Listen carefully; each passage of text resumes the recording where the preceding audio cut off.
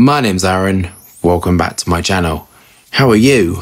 I'm fantastic and I'm doing really well. And today I'm viewing Amouage Interlude Man. And this is £275 for 100ml.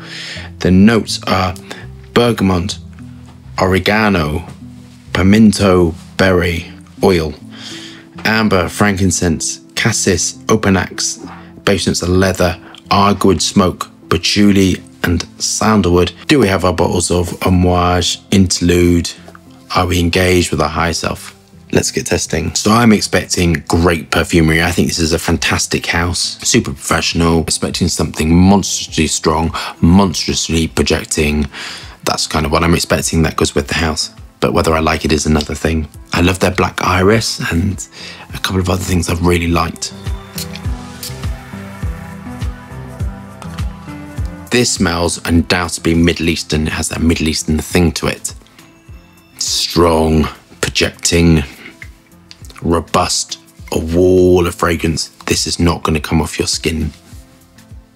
You're dealing with tricky aroma chemicals. You're just dealing with tricky stuff in here to get right. And cedar is a constituent of cedarwood, and it can be used to create leather accords. It can be used to create lots and lots of different things. Using different amounts of different things can work to create iris and all this sort of stuff. But in this gives a sort of more leathery feel.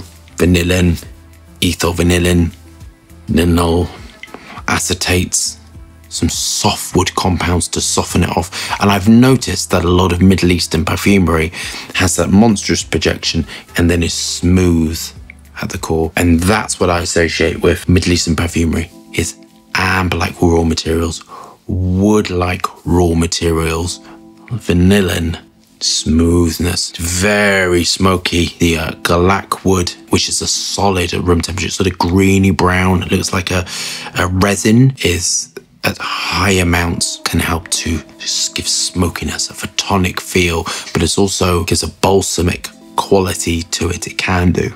And with all this is smoky, strong, undoubtedly masculine. I don't know any women who particularly would want to smell like this, but that's not saying that women can't.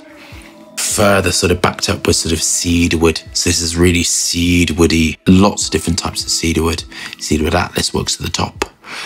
Virginia, Texas, Chinese. That is fantastic in sort of like a oriental style perfumery. It is smoky, leathery, robust, strong. To me, this sort of feels like an older man would wear this. The smokiness is gorgeous, and it smells like a sort of frankincense sort of like based perfume.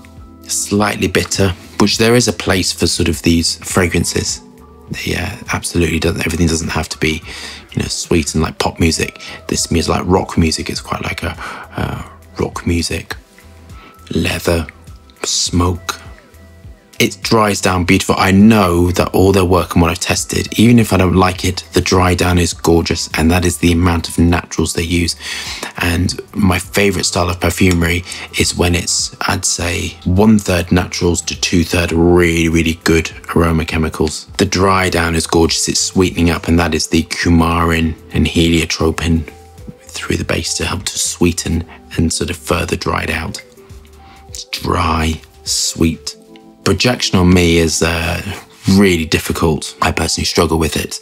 And so when a perfume is robustly projecting, you know, take my hats off to it. So on my skin, if it's projecting out there like a wall, I imagine on people who aren't heavily tattooed or have lighter skin would get monstrous projection like a wall. Herbaceous. It's just got a herbaceous, smoky quality to it. On to my final thoughts. I think this is great perfumery. I expected nothing less. I'll go through my final thoughts, my marks, and my sort of thought process on it. Safe, legal, compliant, super professional company. That's why I review them quite a lot. Robust, strong, projecting, long-lasting. I imagine this just goes on and on and on and on. I think this will just last. I applied this and it went on for about 8-10 hours. I get limited time to test stuff because I'm working on my stuff. So at the weekends I tend to apply it and see what it is and try it on other people and then get their opinions so I can give you a fully rounded review. And this just lasts. projecting, long lasting. But I think this is, again, one of those things which is either you like it or you don't. This is like a signature man's fragrance. This is an older man's fragrance. This is a quite dominant scent. So I think it's a dominant man's fragrance. Smells like Amouage. I think it's great. I thoroughly recommend it. I personally wouldn't wear it. I'm gonna put it out there, which is absolutely fine because, you know, there's thousands and thousands of different types of perfume, and I like what I like and you like what you like. But I personally don't like this, and I don't like the sort of bitter smokiness to it. But I think it's excellent. I think it's a really awesome perfumery, but it's just not for me. I'm gonna mark it an 8 out of 10. And the 2 marks that are coming off are just purely because it's just not for me. But I do love the sort of slight heliotrope and coumarin and vanilla quality to this, next to all that harsh cedarwood, woody, smoky aspect to it. I think it's very, very good perfumery, but I just wouldn't reach for it. So we love that review. Thumbs up and subscribe for more fascinating, interesting content, lots of moving hands, and lots of fragrance views. Hope you're staying safe and well. See you soon.